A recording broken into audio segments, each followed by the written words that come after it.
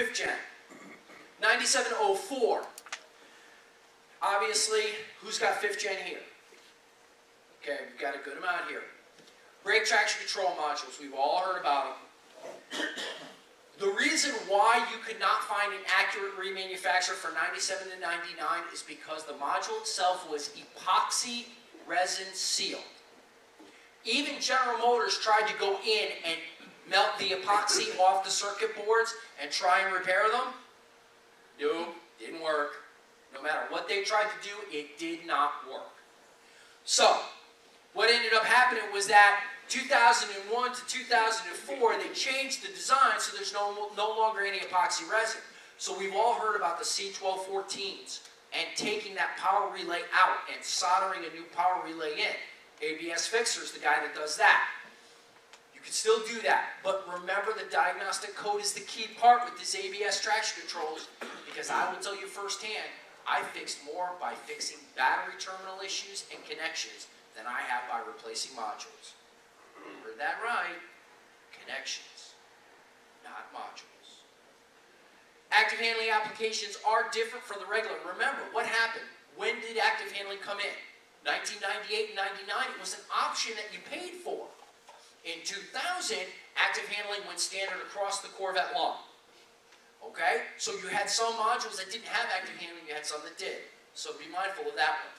Stabilizer bar end links. 97 to 99, 2000, we had plastic end links. Yeah, they're nice, but they sucked.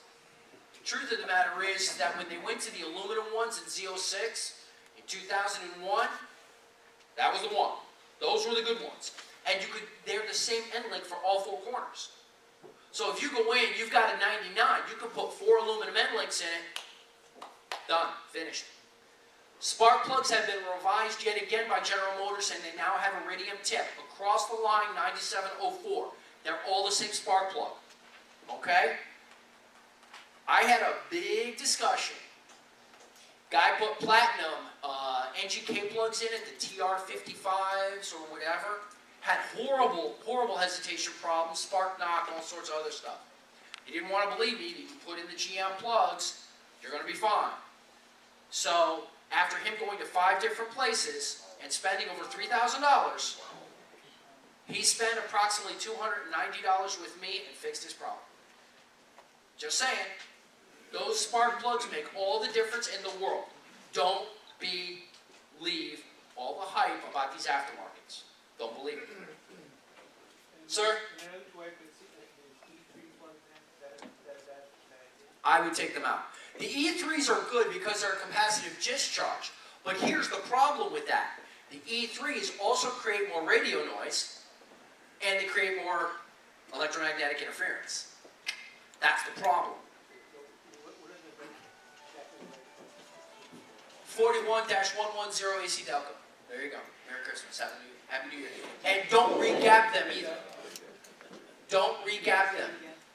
41-110 AC Delco. And they work. And they're seamless. 1 drop of synthetic engine oil on the threads, torque them to 20 foot-pounds, and you're done. See you later, bye. And you know those nice aluminum sleeves that are on those spark plug wires? Don't take them off. Anybody know why? Radio frequency interference. Do you notice that spring contacts the cylinder head? So where do you think all the electromagnetic interference goes? It's grounded to the block.